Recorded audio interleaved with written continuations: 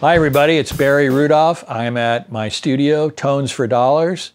Today we're going to do a short video about the new Trident high-low tracking filter. So let's get to it. The Trident high-low filter is two filters, a low cut and a high cut. You have a choice between a 12 dB per octave slope or a 24 dB.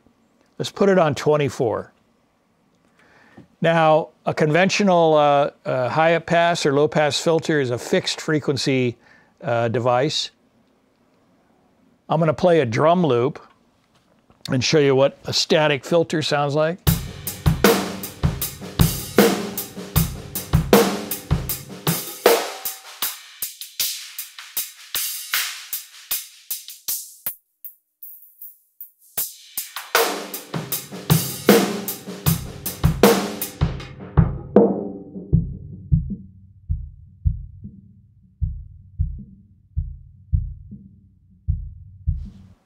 So with this filter, the beauty of this filter is that you have a button called tracking. Tracking actually tracks the frequency that you're processing and opens the filter up in and out. So let's put on tracking.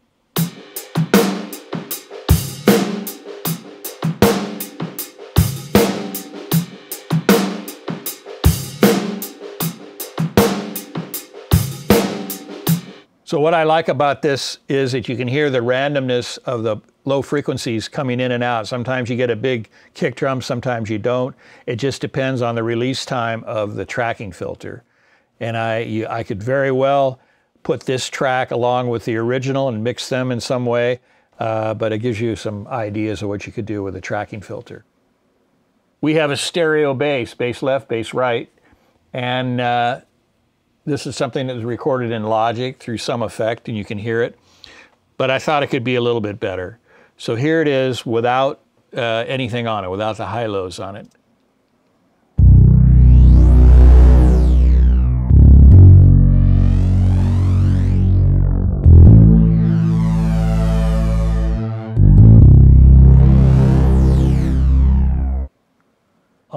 I have on the high frequency side, the high cut side, I have the resonance enabled, and what it's going to do is put a presence peak right at the shelf, or the knee they call it, filter knee, right, which right now is on the high frequencies is 400 hertz. The low frequency I didn't use that, but both of them have tracking. So without any of this, here's what it sounds like.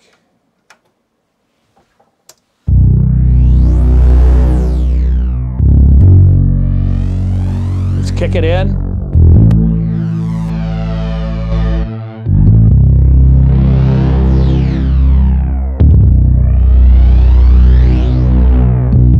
And out.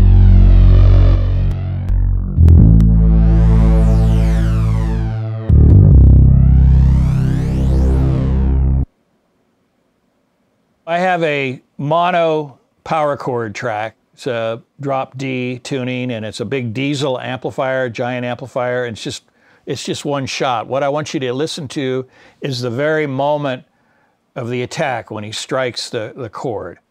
Well, here's what it sounds like.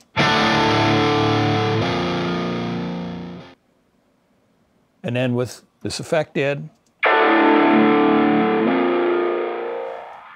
So I think you can hear the effect of the filter dynamically tracking the sound. Let's put both the tracking in.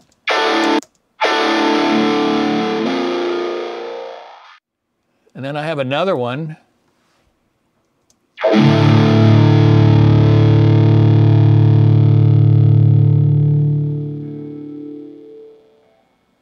So you can hear the really dynamic shape of the filter in that example. Looking at the Pro Tools screen, I have a mono guitar track, and I copied it. And so it sounds like this. It's just the same thing on both tracks. Pan to the center, sounds like this.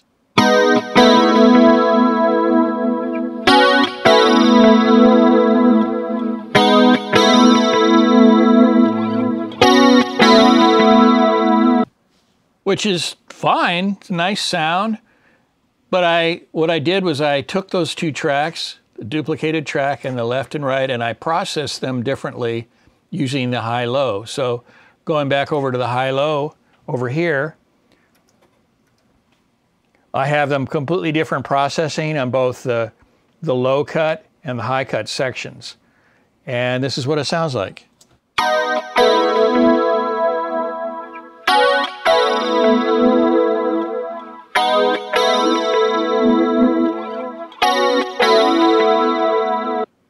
Pretty nice, because you're actually sculpting the tonal nature of the sound completely different on the left and the right. Yet they'll both mono up again and be reasonably phase coherent.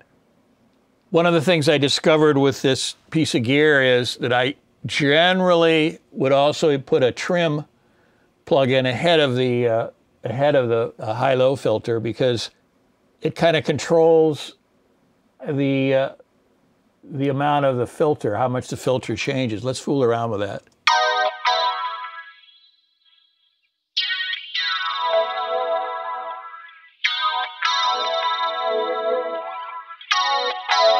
It's like tracking sensitivity. So if I